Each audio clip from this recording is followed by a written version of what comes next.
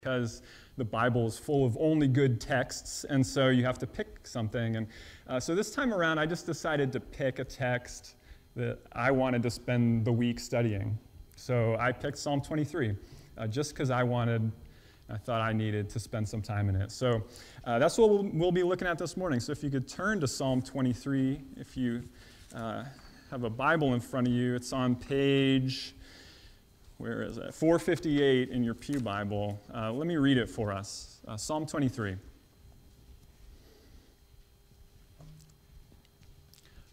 The Lord is my shepherd, I shall not want. He makes me lie down in green pastures. He leads me beside still waters. He restores my soul. He leads me in paths of righteousness for his name's sake. Even though I walk through the valley of the shadow of death, I will fear no evil, for you are with me. Your rod and your staff, they comfort me. You prepare a table before me in the presence of my enemies. You anoint my head with oil. My cup overflows. Surely goodness and mercy shall follow me all the days of my life, and I shall dwell in the house of the Lord forever. Let me pray for us one more time as we approach this text. Heavenly Father, as we come again to your word, would it be true food for us? We come from a lot of different places this morning.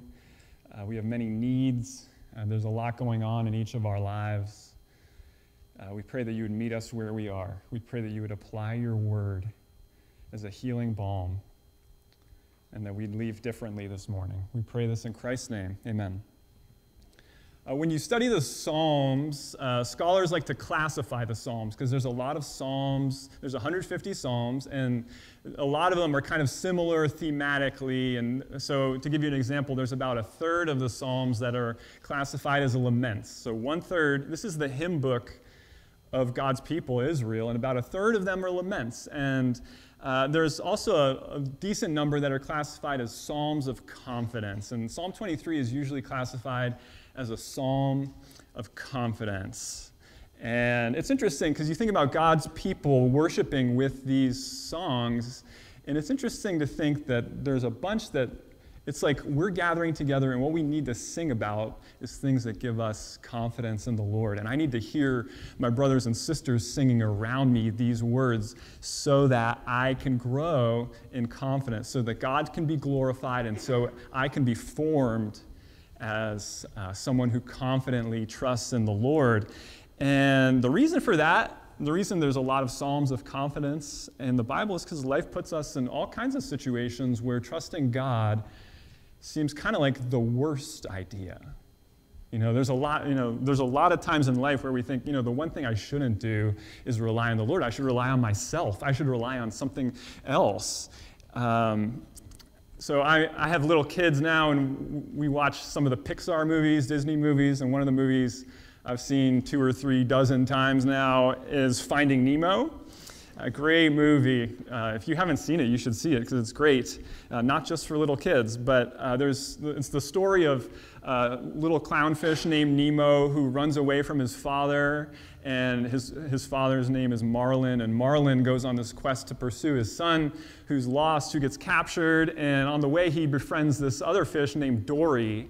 And Dory is hilarious because she's such a loyal friend, but she can't remember anything. Like, she forgets things that happened like 2 seconds earlier, and throughout the trip she forgets like why they're even on the trip over and over again.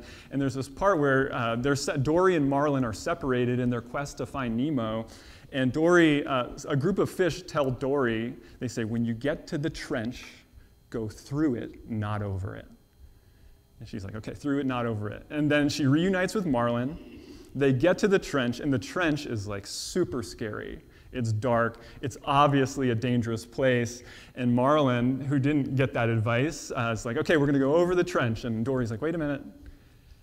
I have this feeling like something is telling me we should go through and not over. And Marlin's like, no, bad trench. We're not going over. We're going over the trench. And of course, they go over the trench and they almost die because they run into a sea of jellyfish, right? But the point is, what seems best to us is often the worst. Like if we use our own senses, what seems best is often the worst, and what seems the worst is often the best. In the Bible, the best thing for God and his people is to be near, or for us as God's people is to be near God and to be with his people, regardless of circumstances. But when life really hits, when real life hits, it doesn't always seem that way, right? So how can we endure? How can we stay close? How can we maintain our confidence and our trust when life seems precarious? And the answer that Psalm 23 gives is when we remember that we have a God who's a shepherd and a friend. So that's what we're going to look at this morning. God is a shepherd and a friend. And the first lines, some of the most famous lines in all of Scripture are, "The Lord is my shepherd." And it says something about him, and it says something about us, right? He's the shepherd. And if he's a shepherd, that means we are sheep. And I had fun this week doing a deep dive into some sheep research. So buckle up, because you're going to learn some things about sheep today. I read this one news story. Listen to this. This is a news story from Turkey. It says, hundreds of sheep followed their leader off a cliff in eastern Turkey, plunging to their deaths this week while shepherds looked on in dismay. 400 sheep fell 15 meters to their deaths in a ravine in Van province near Iran, but broke the fall of another 1,100 animals who survived. Shepherds from a nearby village neglected the flock while eating breakfast, leaving the sheep to roam free. The loss to local farmers was estimated at $74,000, right? Picture it. They're just like one sheep goes off a cliff, and then they just keep following until they stop dying and start landing on this like pillow of wool and rolling off. So that's what sheep are like. I read another story about a sheep named Shrek in New Zealand. Shrek, the sheep, wandered off from his flock and somehow avoided capture for 6 years by hiding in caves. And when he was finally caught, he was almost blind because he had so much wool over his eyes. A normal sheep has about 10 pounds of wool when it's shorn. Shrek had a very weighty 60 pounds, enough to make 27 men's suits. Can you imagine how heavy that must have been, right? This is what happened when sheep are left to themselves. Consider some more facts about sheep. Sheep can't fight. They don't have any claws or anything like that. They can't run very fast. They're not very agile. So they can't, baa is not scary, so they can't scare animals away. So what does a sheep do when danger comes? Sheep flock when danger comes, which means when a bear approaches, the sheep will gather with others in a pack and run in circles in complete panic, just hoping the bear will choose someone else. Without a shepherd to protect them, they will be picked off one by one. So we are like sheep, and it's not exactly a compliment, right? But I want to suggest to you that being a sheep is not so bad, actually, right? Because the expectations of you are kind of low. Like no one's expecting not a lot of pressure when you're a sheep. And this is something, I work with college students, and something I've heard college students say a lot over the years, and during particularly stressful times, exam times, when you're kind of trying to figure out what's next after college, is something like, man, wasn't it great when we were just like little kids? Like that was actually kind of great because I didn't have to figure anything out. Everything was done for me. There's actually one of the most popular songs of the last 5 years among young people is this song called Stressed Out by 21 Pilots. And the theme of the song is basically, I wish I could turn back time to when I was a kid so I wasn't so stressed out. And it resonates with people, right? We just resonate. There's a reason it's a popular song because wouldn't it be nice if I could just, in other words, be a sheep? And not only just be a sheep, because that wouldn't be so great, but wouldn't it be nice to know, like, I'm a sheep, and not only am I a sheep, but I have a really good shepherd. Wouldn't it be nice to know that I'm a sheep, but I have a really good shepherd? And that's what this psalm proclaims. God is a really good shepherd. I want you to look at some of the pictures of God as the shepherd in this psalm, right? It says, I shall not want. And it's this picture of continual provision for God's people.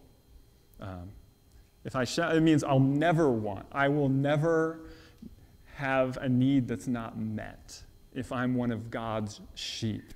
It says he makes me lie down, and it's this idea of the shepherd knows when the good times to get his sheep to lie, like say in the heat of the day. He knows when it's a good time to lie down. In other words, this shepherd knows exactly what the sheep need, and it says that he leads me to green pastures, which is where food are, and it talks about still waters. It's literally waters of rest. And so it's describing peaceful places for rest and feeding, exactly what the sheep need. And it says, he restores my soul. It's this picture of the return of vitality, providing all we need to thrive. God, as our shepherd, takes care of everything because we're not capable on our own. And the best example of how he cares for us in the psalm is that he leads us in paths of righteousness, which is referring to his commands, his ways. When we think about commands in the Bible, we often think of them, our instinct is to kind of think of them as burdensome. But in the Bible, the commands represent the best life. They represent a blessing, a life of flourishing. This last year, for a while, my kids got into the idea of Venus flytraps, bug-eating plants. And so for my daughter's birthday, I looked on Amazon, and they have Venus flytraps. And so I bought one. It was only like $15. And so we got this Venus flytrap plant, and the instructions on how to care for this thing are very detailed. It comes with it can't go in a pot. It has to go in this perforated container, and you can't use soil. You have to use this special moss, which thankfully they included in the package. And so you have to place this perforated container in another container, and you can't use normal water. You have to use distilled water. And I was kind of like, what is this? What did I get myself into? And but in all the instructions, it's we always get people saying, what's wrong? My plant died. And they just say, well, did you use distilled water? No. Okay, you have to use distilled water. And so it's this very detailed set of instructions. And guess what? We followed it, and it's still alive today. God's commands are like that. They're detailed, but they're for our flourishing. Because he knows exactly how to live. He knows exactly what we need to live, and it's for his name's sake, which is saying he's personally invested in our flourishing as we follow him. And then it goes on to say, even though I walk through the valley of the shadow of death, I will fear no evil, for you are with me. And I just want to acknowledge this morning that some of us walked in here in the valley of the shadow of death.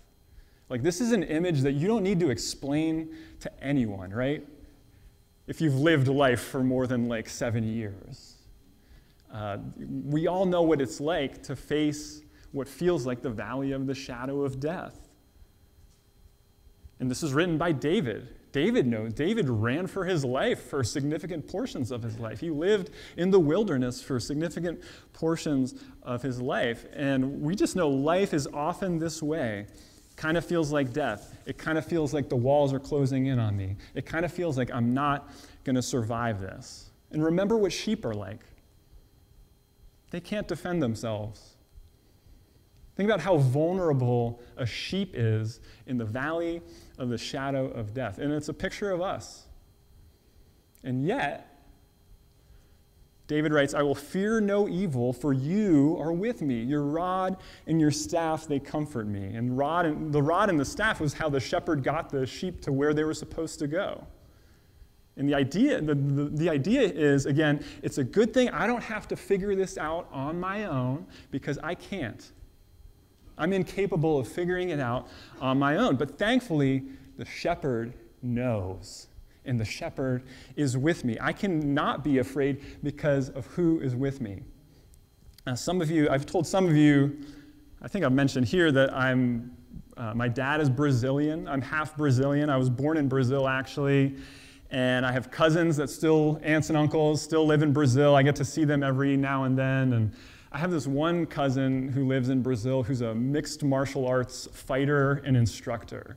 Brazilians are really into MMA, mixed martial arts. And so this is like the kind of fighting, like, it's in the octagon, you know, you're in this cage and you just like, it's brutal, extreme fighting. These guys who do it are trained in many forms of martial arts, and they just kind of know how to fight and know how to do it all. And this cousin of mine not only has fought in those situations, but he has trained world champion fighters. And I don't see him very often. I see him every few years, but, you know, I can remember a few years ago walking around Washington, D.C. with him, and this thought came to my mind where I was just like, you know, if someone were to mess with us, like, we'd probably be okay. You know, I kind of hope someone tries to mess with us just to see what would happen, because he's a fighting machine, this guy, my cousin. It matters who's with you. Who's with us as we go through the valley of the shadow of death? It's a good shepherd, and this good shepherd has defeated death. That's who's with us. That's who goes with us. So God is our shepherd, and him being our shepherd is so good. Like, you could end the psalm there, and it would be so good, but there's more, because he's not just our shepherd, he's also our friend. He's depicted as our friend. And we see that in the image of the table. It says, you prepare a table before me. And in ancient times, you didn't eat with just anyone. Eating was a sign of intimacy. It was when you eat together, it was the sign of intimacy and friendship. One commentator says, to be God's guest, as is depicted here, is to be more than an acquaintance invited for a day, it is to live with him. So it's talking about friendship and intimacy as the image of what our relationship is like with God. And there's the anointing with oil, and there's the overflowing cup. And it's this picture of the extravagant things that we'll do, that a friend will do for a friend. I've been blessed with some really good friends in my life. I can remember when I was in high school, I had a brain tumor, a benign tumor that needed to be surgically removed. And so I had brain surgery, successful, thank the Lord. And I can remember sitting in my hospital bed as a few of my friends from high school walked in, and they had all shaved their heads in solidarity with me. And to their dismay, the surgeon had not shaved any of my head. But for weeks, it was just, whenever I saw them, it was this reminder, like, look at the love of my friends. Right? I'd see them in school. They all have the shaved heads. I don't. And it was great. I can remember one of the best birthdays I ever had. My wife, Maggie, who is my best friend, invited a bunch of my friends from college to fly up here without me knowing that they were coming. And it was a total surprise. 5 friends fly up from different places, surprise me, and we just have the best time together. You know, they bought plane tickets, rented cars, all to just come celebrate my birthday with me. And what we need to see is that God is a friend like that to his people. He lives to bless his people and to draw them near. And he's not just a friend, though. He's the friend you want to have. Like, he's a friend that's also in control. He's a friend that has already subdued our enemies. I love the picture of a table before me in the presence of my enemies. I didn't understand what that meant for a long time. What does it mean that you prepare a table before me in the presence of my enemies? And what's in view is this picture of, like, our enemies are here, and we're just eating because we're not scared of you. We're fine. It's almost like, I don't know if anyone has ever done this. When I was in college, I was into college sports. I went to a lot of the basketball games on my campus. And when your team wins a game at home that you were really supposed to lose, like a really good team comes into town and you beat them, you storm the court. And you're not supposed to, like, there's all kinds of security reasons why you shouldn't storm the court. But if the victory is good enough, and the upset is big enough, it's just accepted that, like, a couple thousand college students are just going to run onto the court, and there's nothing anybody's going to be able to do about it. And I got to do that a couple of times in college, and it's this amazing experience because, like, it's a party on the court, except for, like, the 10 or so guys on the other team that have to, like, sulk off the court while we're all just, like, mocking them. And think about, like, I wouldn't do that in any other scenario. except that we just beat you, and there's so many more of us than you. And that's the picture of you prepare a table before me in the presence of my enemies. That's how good the victory is. There's nothing you can do. We can just sit here and eat. We're having a blast. That's a picture of life with God in the face of danger. It's not just a lack of fear, but it's confidence. And so the psalmist's conclusion then is, well, if God is a shepherd and God is a friend, then surely goodness and mercy shall follow me all the days of my life, and I shall dwell in the house of the Lord forever. This is an amazing verse, and the Hebrew words make it more amazing. So I'm just going to do a quick Hebrew lesson for you to wrap this up. Surely goodness. Goodness is good. It's the Hebrew word tov. Surely good. And the word that we translate mercy is actually a Hebrew word chesed, which is normally often translated as steadfast love or loving kindness. So it's this love that's rooted in a covenant. Like the closest thing we have to it is marriage love. It's not just a love of feeling, and it's not just deep love, but it's a love where I'm actually God is bound to love his people because of his promises, because of his covenant. So it's saying, surely goodness and this kind of strong love, this chesed, which is better than any love there is, will follow me. And for a long time when I read follow me, I kind of pictured follow like I'm up here and it's following me at a distance. And that's not the idea. The idea is that the Hebrew word there is radaf, and it means pursue. It can mean chase. It can even mean persecute. Okay, so think about what it's saying now. God's goodness, his chesed, his covenant love, is pursuing you. It's chasing you. It's hunting you down. Do you know how far it is from heaven to earth? In my sheep research this week, I watched a short documentary about shepherds in India going on a long journey with their sheep to a place where there was better grass. And at the end, it's this arduous journey across rocky terrain with all these sheep, and it's just camping out and living with the sheep. And at the end of this short documentary I watched, the shepherds talk about what their life is like. And this is from the movie. It says, they say, it's a very tough life, ours. We have to become cattle. To successfully raise cattle, you have to become like them. There's no eating on time, nor sleeping or waking up, no cleanliness or personal hygiene. If someone takes up this life, he will soon start doubting his decision. That's how God has pursued us. God's pursuit of us has caused him not only to become like us, but to die like us so that we would not have to die. And that's the God that pursues you now. He's coming for you. He died for you. He's not going to quit now after that. And if you don't feel it today, it doesn't mean it's not happening. Think about Maggie and my friends planning this surprise for me for my birthday, months in advance. I didn't feel their love. I didn't know, but behind the scenes, there's plane tickets being purchased, there's cars being rented, there's plans being made, all in love for me.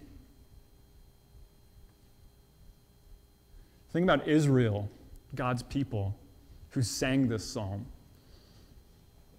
Think about Israel in Egypt for 430 years. Think about Israel in the Promised Land with all the bad kings. Think about the exile to Babylon. Think about Israel in the 400 years or so between when Malachi, the last prophet, spoke and John the Baptist showed up, where Rome showed up in between. You not feeling it does not mean that God is not pursuing you with his love. It is actually his character to pursue you in his love. And what happens when you come to know the pursuing love of the shepherd and the friend? What happens is that obedience and faith become an instinct. What happens is that confidence abounds. Listen to one more story about sheep that I read from an author named Sheila Walsh, who grew up in Scotland around sheep. Listen to what she writes. She says, "Every now and then a ewe will give birth to a lamb and immediately reject it. Sometimes the lamb is rejected because they are one of twins and the mother doesn't have enough milk, or she is old and frankly quite tired of the whole business. They call those lambs bummer lambs. Unless the shepherd intervenes, the lamb will die.